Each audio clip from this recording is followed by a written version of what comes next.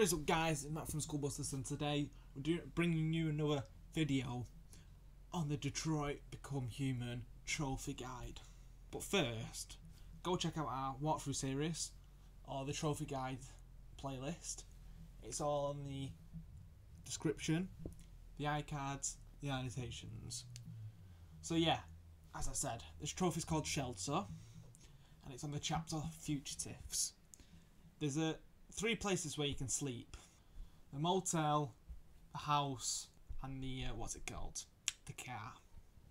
But I, in this case, slept in the house because I didn't want to rob the shop for the girl. I just wanted her to trust me. That was it. I was being soft for some weird reason. But yeah, all you have to do is steal the money, or steal the clothes, go in the motel, or what's it called?